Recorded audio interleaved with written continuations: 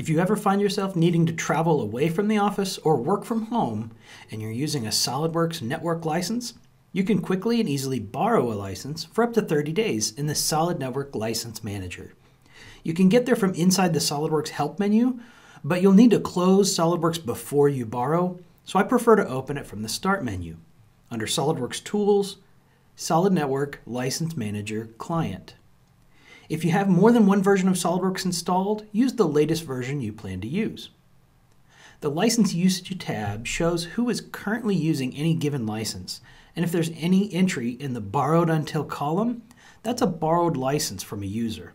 Otherwise, the user is actively using the license locally.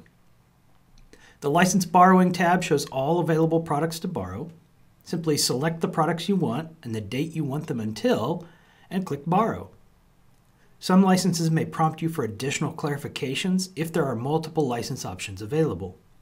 I need SOLIDWORKS Premium because I'm going to do some routing, and you'll see it borrows both Standard and Premium. Now that's exactly what we want. SOLIDWORKS Standard is what turns SOLIDWORKS on.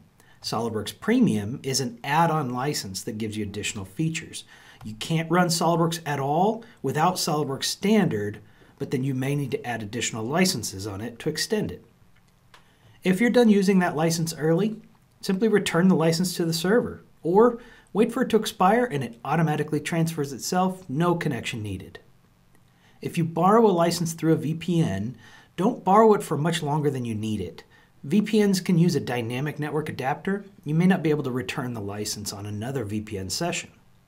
Also, if you borrow over Wi-Fi or through a docking station network card, you may need to reconnect to that same configuration in order to return it successfully.